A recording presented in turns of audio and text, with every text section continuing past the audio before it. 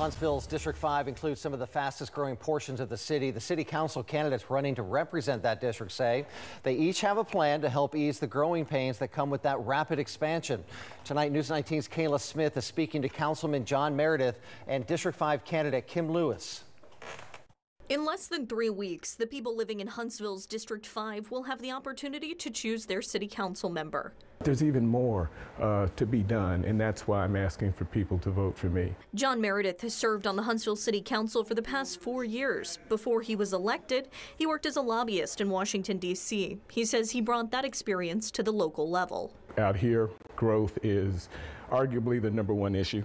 I say arguably, only second to schools, but I don't have any jurisdiction over the schools, so I have to focus on growth. Meredith says he's proud of the role he played in bringing a new fire station to Burr Green Road, finishing road projects, and expanding green spaces.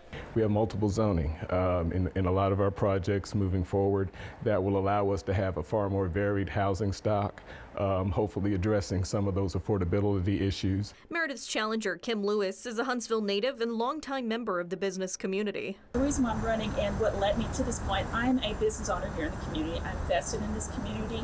I'm an owner company, Project XYZ, been in business for 22 years. She's worked with small businesses in organizations across the city, including serving as the chair of the Huntsville-Madison County Chamber of Commerce. I want to make sure that we have a decisive plan of what needs to happen to make sure that it's growing at a pace that includes all the citizens that live in that area. She says District 5 needs more resources like schools, fire, and police stations. We want to make sure that people actually get out and vote on August 27 to make sure their voices are heard, because if they're not, we're going to end up in some of the same predicaments we're in now. In Huntsville, Kayla Smith, News 19. Now, if you're not registered to vote quite yet, Monday is the last day to register for those municipal elections. The polls will open on Tuesday, August 27th.